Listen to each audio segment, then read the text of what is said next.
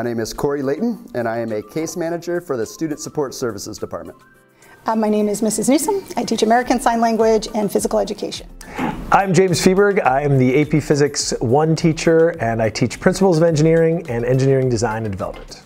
My name is Valerie Park, and I am a teacher. I teach in the biomedical science pathway. My favorite part of the job is definitely the relationships. Each morning I get to walk into work and share a laugh with Miss Olivia and Miss Athena and everybody else in the main office. And the rest of the day I get to work with a great team of staff and students who are genuinely kind to each other. And I know that's, sounds simple, but unfortunately it's not the same everywhere. I love being able to do a lot of labs in class with students and really focus on that.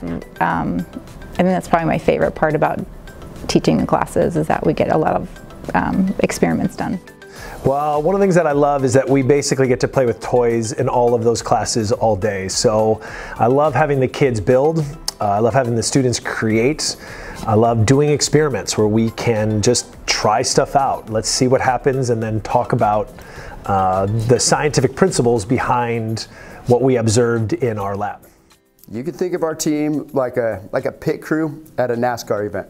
All right, so we have amazing students at Sage Creek doing amazing things with amazing teachers. Sometimes there's something that's keeping a student from kind of reaching their potential, and it's our job to help a student figure out what's going on, provide them with appropriate supports, and get them back out on the track as soon as possible. Physics and engineering solve problems, and I think we have so many new and everyday increasing problems, and physics engineering is basically used to create better ways of life for all of us by solving these problems that we have.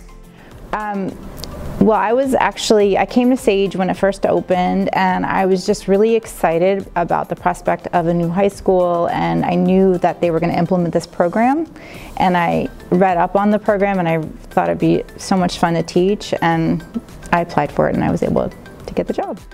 So 11 years ago, they put out a request for department chairs to come to Sage. I was a teacher at Carlsbad High School and thought it would be a great opportunity for my career and also to be on the ground floor of starting something great. We had a principal, Mr. Morales, that really wanted to have an innovative place, and that was exciting and led me to apply and then get hired as our science department chair. I think that the students and the teachers actually really define the school in terms of how we operate and how we treat one another, and I'm really proud of what the school has become over the years. I feel very fortunate to be a part of this school, and it's been a lot of fun so far.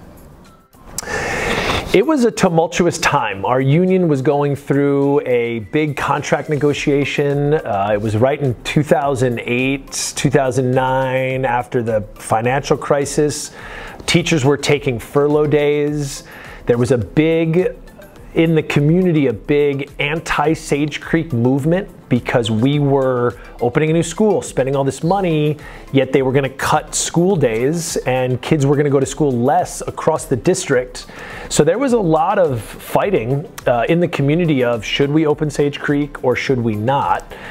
But once we said, hey, we're going forward with this, it became this excitement. There was a need for a school that provided something that Carlsbad High School wasn't providing the community of Carlsbad. And once we got past those tumultuous times again, it really had this sense of this was going to be something great. And here we are 10 years later, and it is pretty great at this school.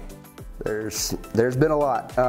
The heartwarming occurrence that kind of started all heartwarming occurrences, for me at least, was our first year. A student that I had the opportunity to work with named Caleb Strawn, who happened to have autism, and he's been open about the fact that he was even nonverbal as a toddler. He wanted to be the ASB president, and he gave his ASB president candidacy speech, and it was absolutely amazing. This is in the Bobcat arena. And as we look around, his peers, right, a group of the inaugural class, freshman class, were up on their feet, giving him a round of applause, and you saw the genuine respect from his peers, and that was heartwarming.